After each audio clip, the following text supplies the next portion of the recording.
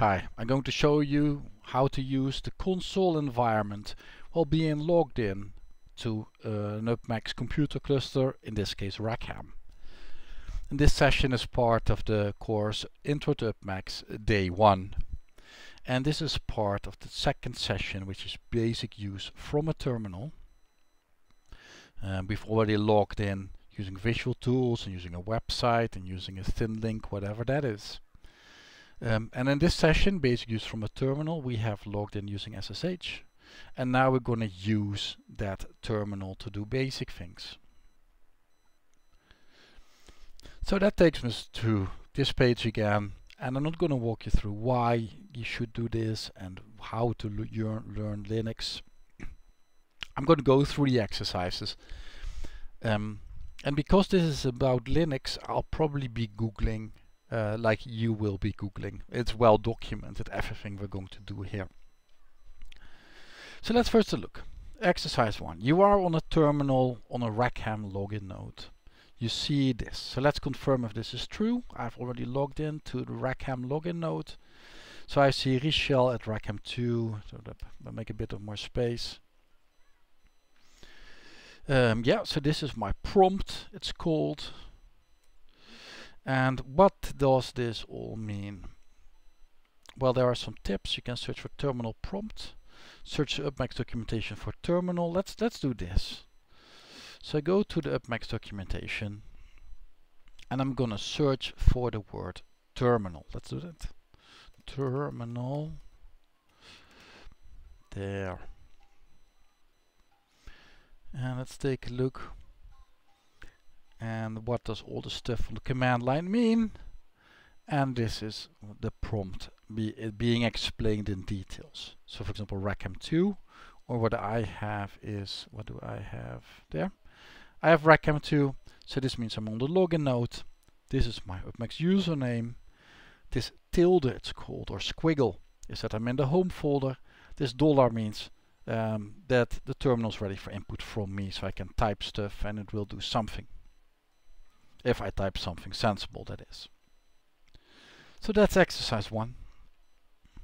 File navigation. You are in a terminal on a Rackham login node, that's correct. Find out the directory you are in. Which command do you use? Let's take a look at the tips. So I can Google this, but I like also to use this book I've shown you above. Surely, so there's this book, the Linux command line. It's a book that's both online and in print. And I'm gonna take that hint to go to the navigation chapter, which is here. And I need to find out which folder I am now. And I'm scanning it, so there's navigation, file system, says PVD, CD, I just a few shortcuts. So I guess PVD. Oh, right. Oh, this looks good. So apparently PVD. Does it tell what that means? The directory we are standing in is called the working directory. To see the name of the working directory, use the PVD command. Alright, so this is where you can find it. Googling is also a fine way. Let's confirm this on Rackham. I do PVD. Hey, I'm in my home folder. Actually, this is this tilde is a shorthand notation for this. So with PVD, I see that I'm indeed in my home folder. Next things, I found this one out. Create a file called test. So I'm gonna, it's not in the book, so I need to look for Linux create file. Let's Google this. Oh, I use DuckDuckGo. How to create a file in Linux. I'll take the first hit. It's probably well documented. There it is. Touch. That's what you need to do. Touch. Alright, alright. Back to the exercise. I need to create a file called test.txt, and I need to use touch. So let's do it. Touch. What was it again? Test.txt, test.txt. And I've created the file, I guess. Find out which files are in your home folder from the terminal again. Or did I miss this? Oh, I missed this. I need to find out which files are in my home folder. To find this out, you need to look here, for example, in the Linux book, and it's looking around. You use ls to list the files and directories. I'm going to do this now. So I'm on Rackham login home folder again, and with ls I see my files in my home folder. And what did we create? Test.txt. It's there. Great, we did it. Back to the exercise. We've created this file and we've confirmed that it was there. And now we're going to copy it. Sure. So there's a link to the Linux book here again, and we need to copy a file. Let's take a look how easy we can find it. It's the second line, copy files and directories. So this looks too complex to me. Is that just a regular copy command? Here, copy file 1, file 2. I guess this is the file you want to copy, and this is the file you want to name it to. Let's do this. Copy test dot. Yes, so if you press tab, it will autocomplete. If I press tab now, you'll see the X and T be appended there. I need to call it copy dot text. There we go. And if I do ls to see all my files, it is here. I did it. Back to the exercises. Delete the file copy.txt and confirm that it worked. So there's a link here to the Linux command line book. I'm going to close all these other tabs while I'm here. There.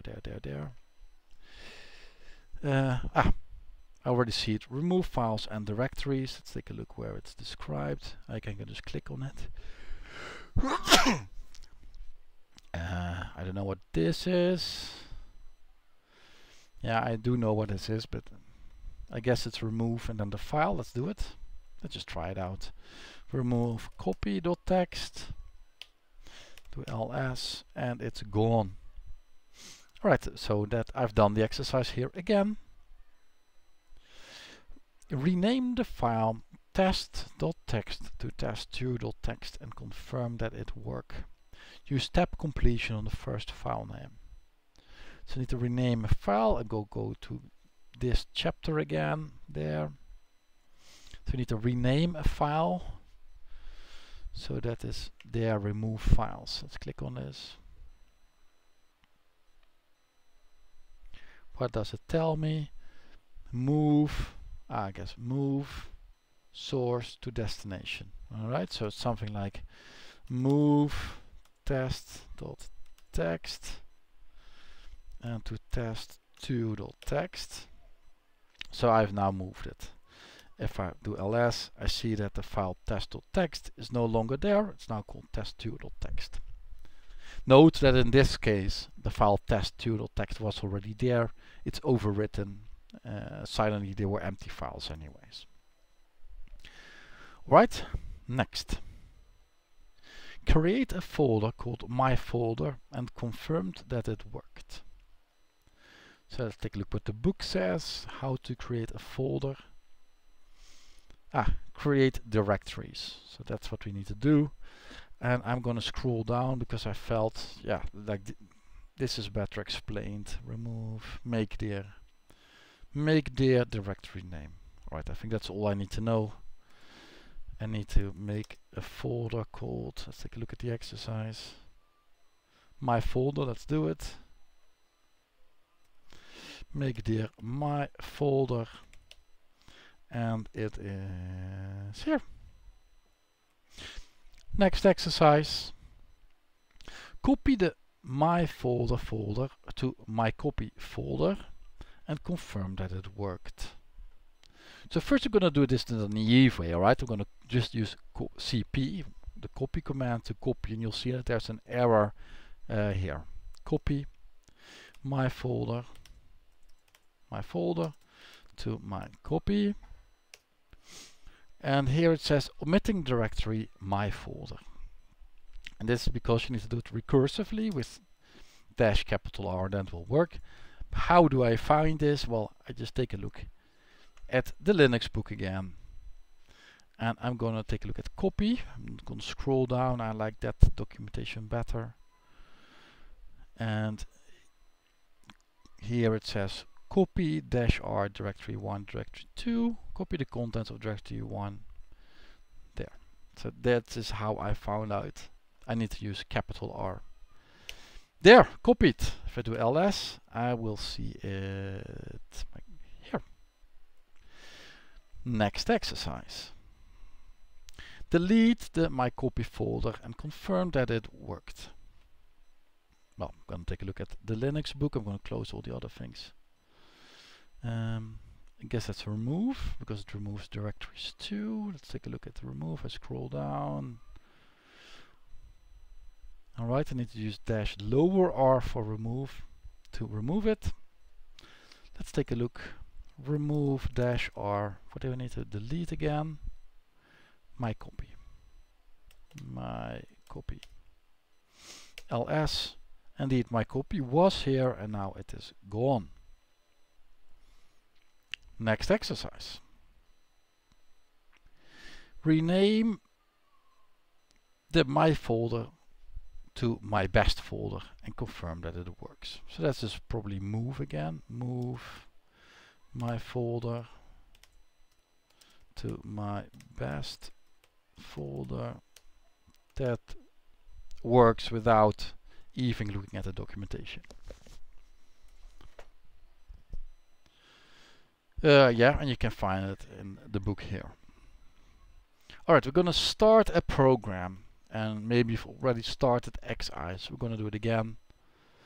Xeyes, enter. And we now have started this program that shows a set of eyes. This only works if X forwarding is enabled. We have discussed that. I'm going to close it. Or what does the exercise say? Close xeye. So there are many ways to close it. So let's put it on. So one way to close is Control C. That's one way. You could also click on it to close it. I'll show you how to do that too. Xeyes, you click here on the X and it's gone too. Alright, so Control C and the cross will both work.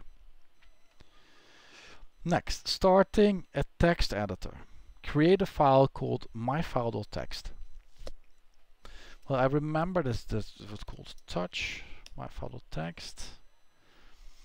Edit the file by opening it with the Nano text editor. Alright, so how I'm gonna do that? Well, I'm gonna search the UPPMAX documentation for this Nano, and to see. Alright, so this is how it looks like. Alright, so this is how you edit the file. Let's do it. Nano. Oh, it's the same word. Great. Hey, bam! I am editing. This is great. So how do I save this thing? Well, I do know that Control X works. So here's exit. Control X. It says, do you want to save? I press Y. Now I need to give the file name. I press enter, and now it's saved. But did I already do the exercise completely now? Edit the file. I did it. What is the name of the graphical text editor? Well, it's called Nano because that's the name. Save the file. I've done that. Close it. I've done that. Next thing, I'm going to copy paste text, and this is how to paste into terminal or use the UPPMAX documentation. Let's do it. Docs terminal. And we need to copy paste in that terminal. Ah, it's there. Control Shift C, Control Shift V. Well, let's do it. So this is my Rackham terminal. I'm gonna select, for example, all this text. Then you can press right mouse button and copy. That will work. If you now open up an edit on my local computer, I can paste it. But you can also do Control Shift C to copy, so you have to add Shift, and then a regular Control V will work too. Now let's do it the other way around. This is a very long line. I copy this as regular, and in the terminal I can either do right mouse button and paste, that will work. But I can also Ctrl Shift V, that will also work. So next exercise, there is no next exercise. So I've now walked you through how to use the console environment for the introduction to UPPMAX day 1. I wish you a very good day.